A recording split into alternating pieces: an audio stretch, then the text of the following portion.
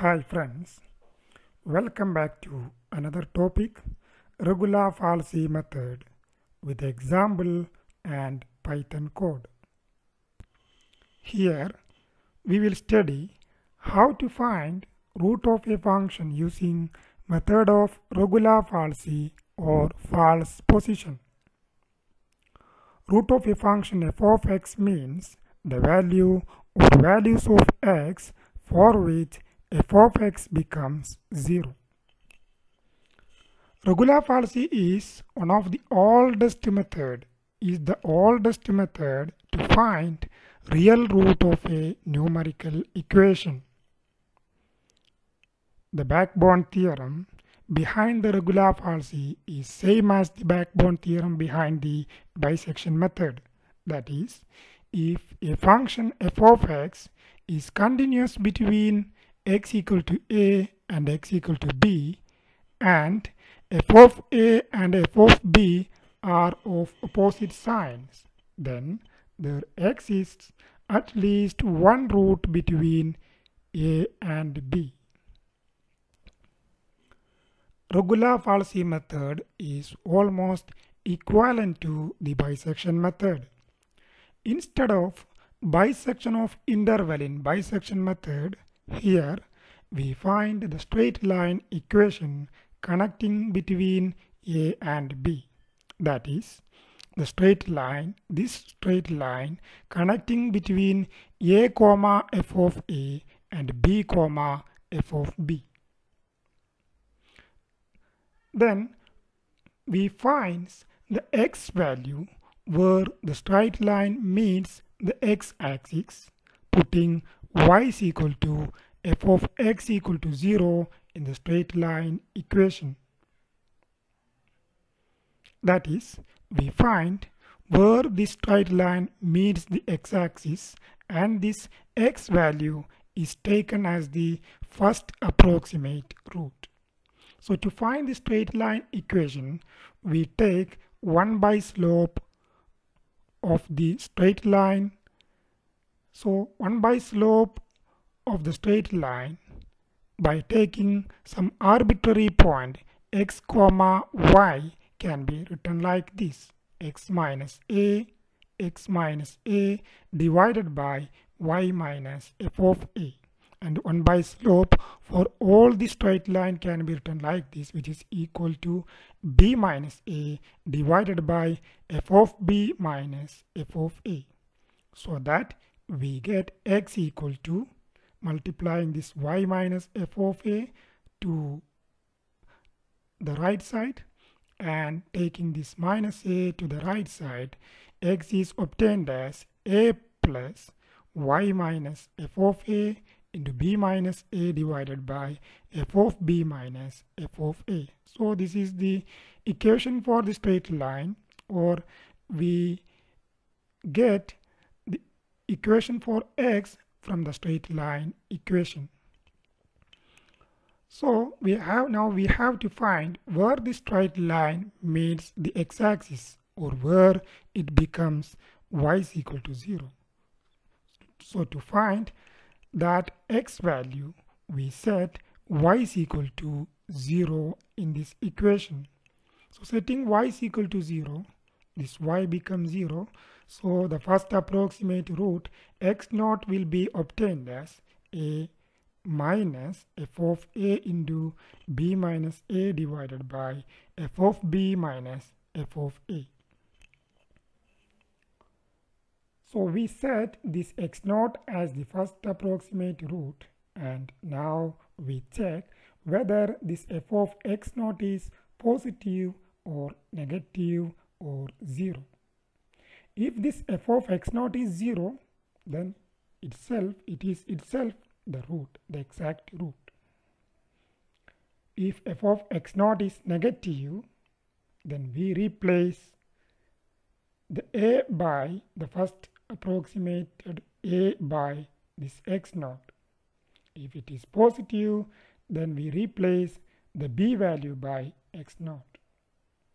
And this procedure of finding the approximate roots proceeds until we get the same xn minus 1 and xn up to the required decimal points. So here in this figure, we found the straight line equation and we found the x1 here. Here instead of x0 it is written as x1. So this x1, at this x1, the f of x1 is clearly it is a negative value. So that we replace this point, this a, by this x1. So now this is the exact root. This point is the exact root. So this first approximate root is almost very near to the exact root. So here instead of bisecting this interval, we find the approximate root by this kind of method. This is one animation for the Regula Falsi method. Initially we find the straight line connecting between the first points. Then we find this first x value. Then we replace the a by this first x value and we find the second straight line. Then we find the second x value. Then we find the third straight line. We find the third x value, third approximate root. In this way, this approximate roots comes very near to the real root. Here we will see an example for the Regula Falsi method. Find real root of the equation x log x minus 1.2 equal to 0, correct to 4 decimal points. Initially, we find the 2 points a and b for which f of a and f of b are of opposite signs. We select a is equal to 1 so that f of a equal to f of 1 equal to minus 1.2 and b is equal to 2 so that f of b equal to f of 2 equal to minus 0.5979. Since both are negative, we cannot ensure a root lies between the interval a and b, so that we take another interval.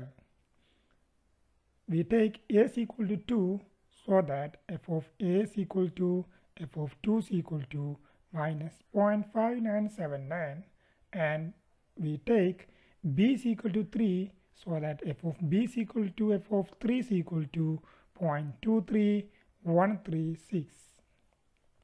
Now we find the approximate root x as a minus f of a into b minus a by f of b minus f of a.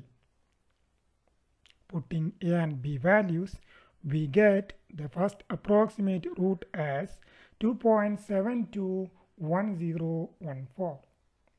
Now we check whether this f of x is positive or negative. Here f of x1 is obtained as f of 2.721014 equal to minus 0.017019, that is a negative value.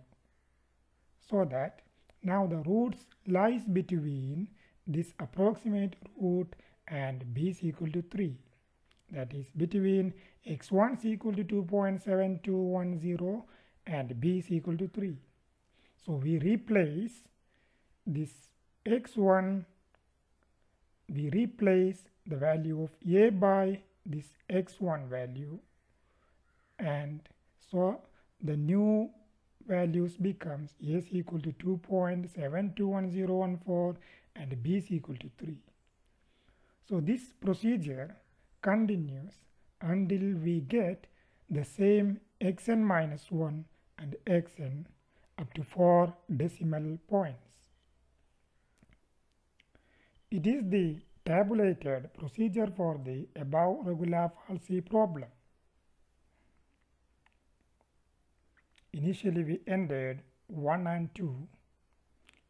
Since f of a and f of b are of same sign, we enter another interval 2 and 3 and we start the table. The first approximate root is calculated as this one. We get f of x as a negative value. So we replace this a by the approximate root. Again we calculate the approximate root, check the f of x, which is again a negative value. Again we replace this approximate root with this a value. Again calculate the next approximate root.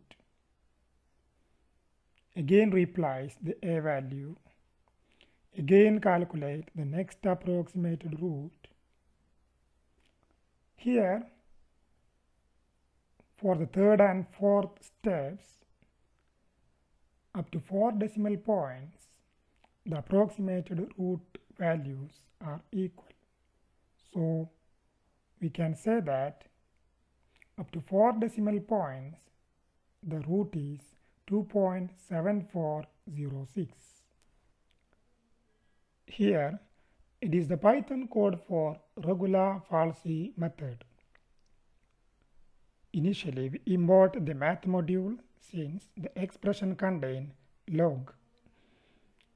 Then we start with an infinite while loop. Enter the first assumed a and b values. Then we define the expression x log x minus 1.2. Then we initialize a null list for x values and I is equal to 0 for counting the number of steps. If f of a and f of b are of opposite signs, means their product is negative, we proceed. Otherwise, we'll return no roots in this interval. Enter another interval. Again, go back to this point. If they are of opposite signs, we proceed, print the title of the tables. Then we start another infinite while loop. Then calculate the approximate root xn using the equation for the approximate root. Now append this xn to the list x. Then we print the table of values, number of steps I, a, b, approximate root, and f of xn. If this f of xn and f of a are of same sign, means their product is positive, we replace the value of a by the approximate root xn. If they are of opposite signs, we replace the number of the b value by the approximate root xn. If the difference between two consecutive approximate root is less than the required accuracy, we print the root and break from the while loop and from the outer while loop. This is the output for the above Python code. Initially entered a is equal to 1 and b is equal to 2, so that it returned no roots in this interval.